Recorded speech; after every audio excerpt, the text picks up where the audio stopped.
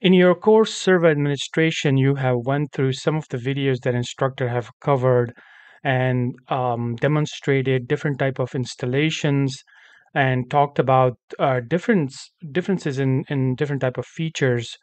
But most of these videos are going to be good, but the if you want to become a real server admin, you have to then take another step. And that step is to open Windows Server 2022, or if you're watching this video when the new server is out, then you have to watch and learn from the documentation that Microsoft provide. No videos can cover almost everything that server can offer. And of course, I'm not going to also recommend you spend extreme amount of time in tiny, many things that all of these features offer. But as a systems administrator, we heavily rely on Microsoft documentation whenever we implement or deploy, or even if we have to plan something concerning servers. And that cannot be done without the documentation because most of the time we work for a professional organization and they would want you to use everything under licensed or contract or if it's supported by Microsoft. So we cannot just go and start watching some of the videos and then start implementing things. If you want to take this job serious, and then of course you have to be that person to open documentation like this one. Just go to Google, type Windows Server 2022 documentation, and then click on Windows Server documentation, and it takes you to this page, Windows Server documentation.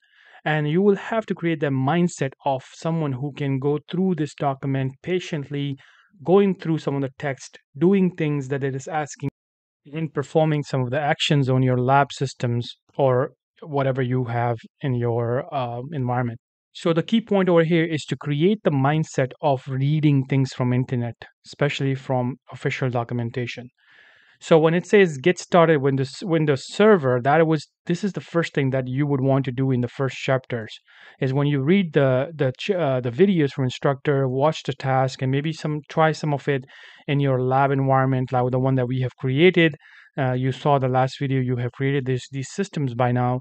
So then, of course, you will kind of try it on these systems.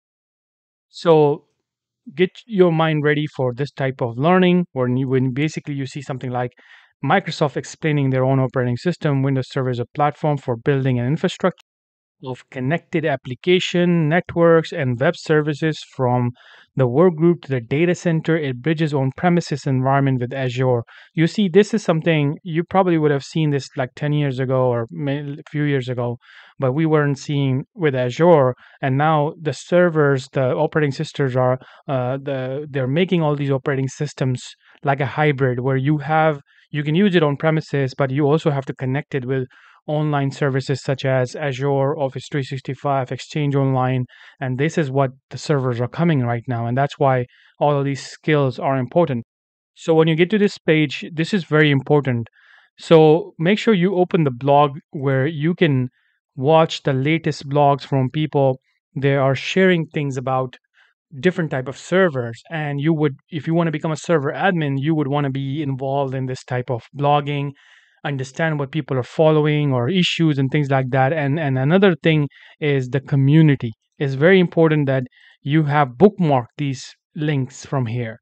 So make sure you open it, you bookmark it, then you go and you start exploring things, especially the community one, because this is where you can then ask questions from the people who are in this community. So you can start a discussion, see what other people are talking about, and all that sort of things you can talk about. You see DHCP standby failover, which is September 23.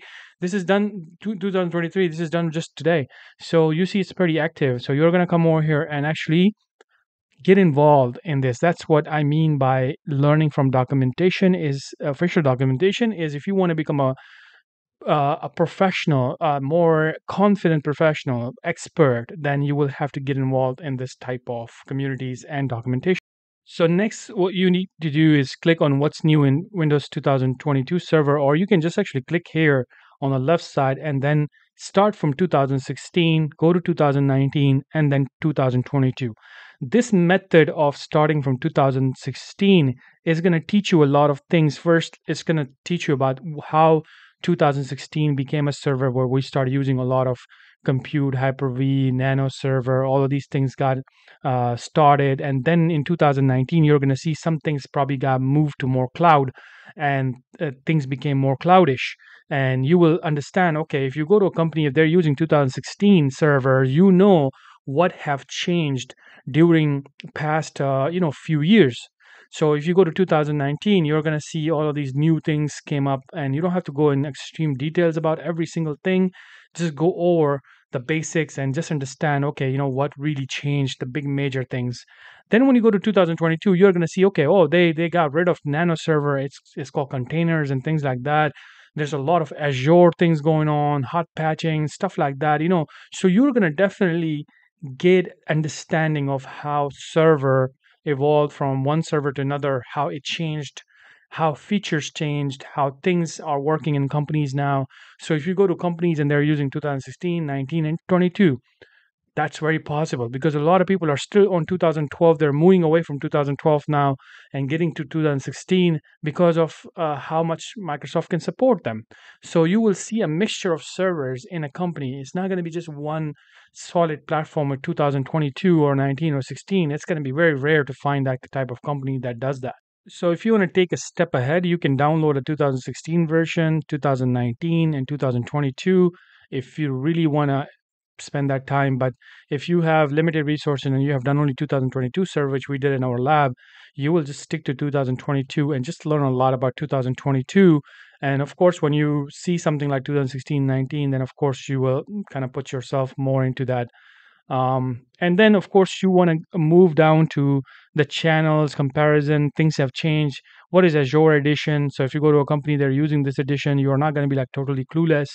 So by going all of this information right here, it really teaches you a lot. Of course, when you come to this section where it says features removed or no longer developed, and then that's really good because you can actually be working in a company where 2016 is being used, but then you saw all of a sudden there's no more support for some features. That's probably they have already removed it. So here on the bottom, you see there's concepts and install, upgrade, and migrate. And a lot of people will test your skills on installation, upgrading servers, and migrating servers. That's kind of like the most common things you do in a company. You install a server, but then how do you install it? The licensing, on what platform, VMware, Hyper-V, and a lot of things. How do you find an IP address? Things like that. This is a part of your job.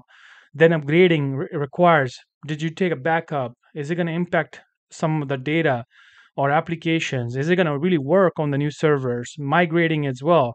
So you will see that in the companies when you start working. So make sure you go over these concepts. So they will give you a good understanding of how things work. So this is how you're going to get started with the extended learning on your own from documentation, keeping in mind that I'm not going to get annoyed by watching the text and following text and then implementing something in my lab systems. If you have that sort of mindset, you have to tell yourself that can't happen.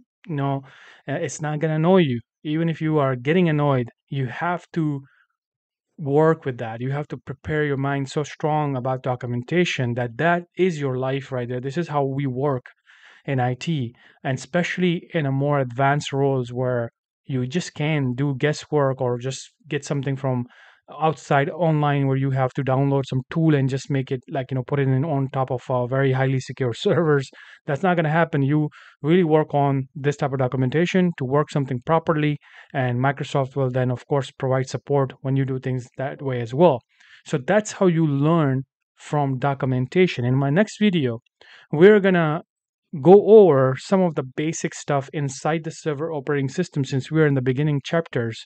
So we will learn about how to do some of the basic things, or where can we find it, information, where can we find information about server, things like that. We're just going to just go over the operating system overall in the lab environment that we have created here, and we'll just kind of explore it and see if we can find some of these new features and test it, and not going too deep, but just to keep that first chapter. So you go over this documentation while I cover some of the video stuff, and then the combination will be really good for you when you're learning everything all together from the course.